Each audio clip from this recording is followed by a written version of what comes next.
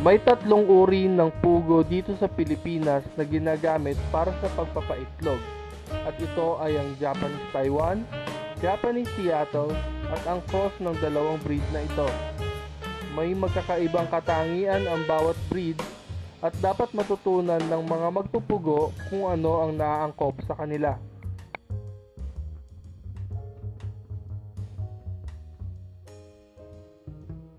Ang Japanese Taiwan ang mas malaking pugo. Ito ay may mas malaking itlog. Mas malalakas silang kumain. Ang pugong ito ay kulay brown.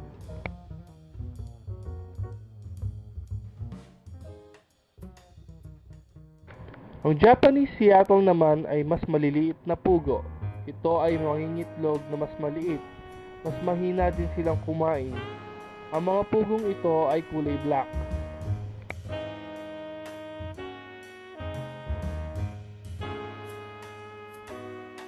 Ang cross between Japanese Taiwan and Japanese Seattle ay ang pinakamadalas gamitin ng mga quail racers dahil taglay nito ang magagandang katangian ng bawat breed. Ito ay puruhan at naiihiwalay kagad ang mga babae sa color sexing. Sila ay may katamtamang laki ng itlog at katamtamang lakas sa pagkain.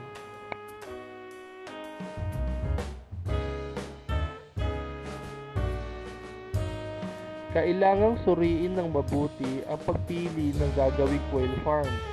Dapat taglay nito ang lahat na kakailanganin ng mga pugo.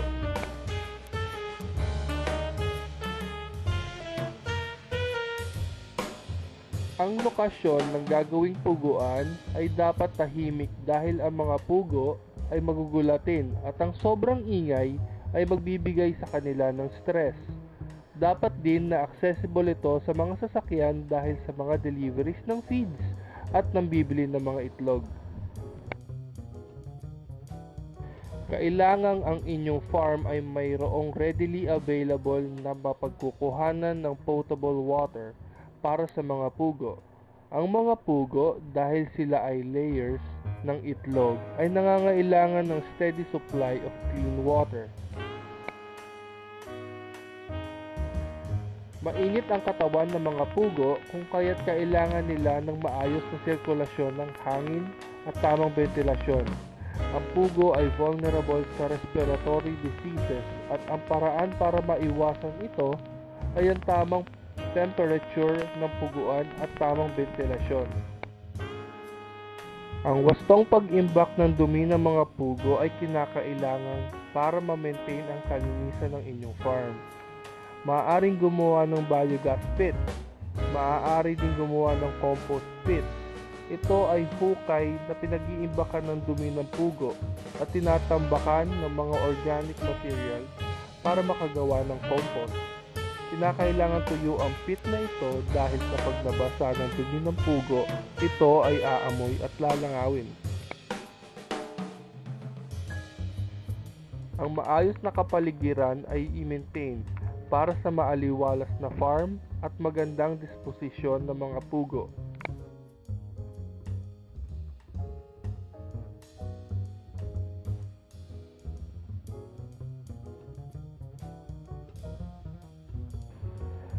Mayroong dalawang klase ng kulungan, ang 4x8 feet at ang 3x8 feet ang sukat. Mayroong gumagamit ng kahoy at meron ding gumagamit ng bakal. Ang kulungan ng pugo ay karaniwang 4 na palapag. Ang flooring ay gawa sa plastic wire o mesh wire.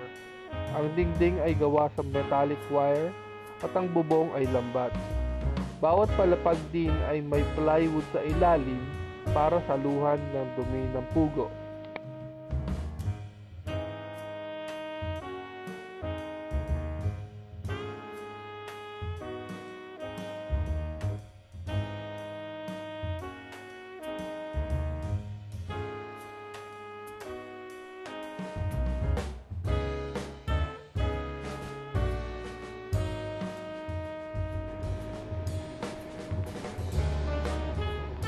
Ang sukat na ito ay ang mas lumang modelo.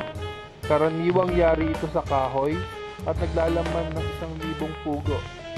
Ito ay may 4 na palapag na naglalaman ng 250 bawat palapag. Ito ay mas matipid sa space. Dahil mas maraming nailalaman na pugo, mas vigilant dapat sa pag-monitor ng mga pugo.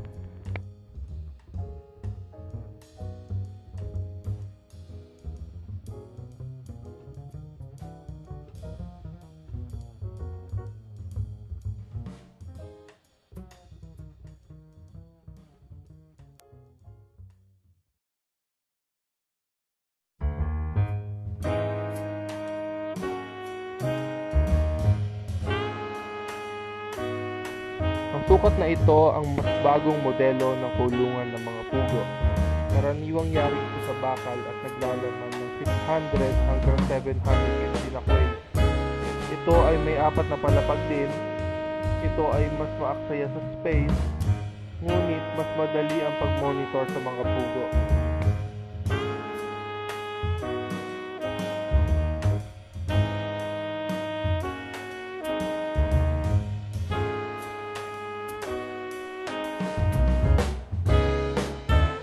Ang quail feed ay napaka-importante dahil ito ay nagpapaganda ng katawan ng ating pugo at ito ang nagpapaitlog sa kanila. Dapat ay makamit ang mga nutrient requirements ng mga pugo para tumagal ang kanilang pangitlog.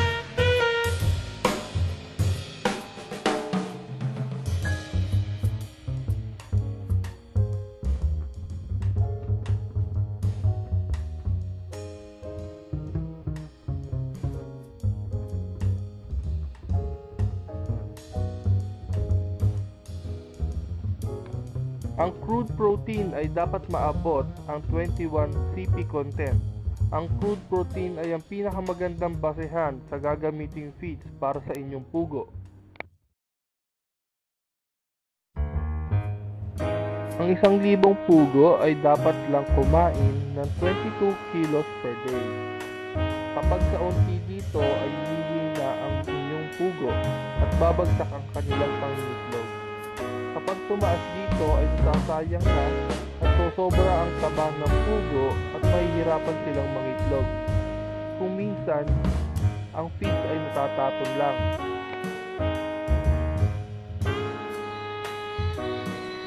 Ang mga pugo kapag tumungtong ng 15 days old ay inilalagay na sa laying cage para sa paghanda sa kanilang palapit sa pangingitlog. Ito na rin ang araw na maaari silang ibiyahe at i-deliver sa mga customers ng Drquail. 15 days old hanggang 25 days old ang pinakamagandang panahon para ibiyahe ang mga pugo.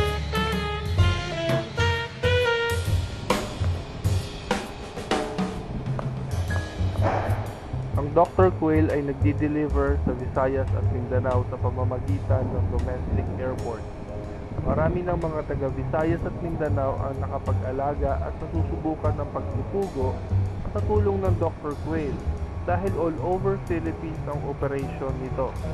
Nagkikita kami sa pamamagitan ng www.drquail.multiply.com.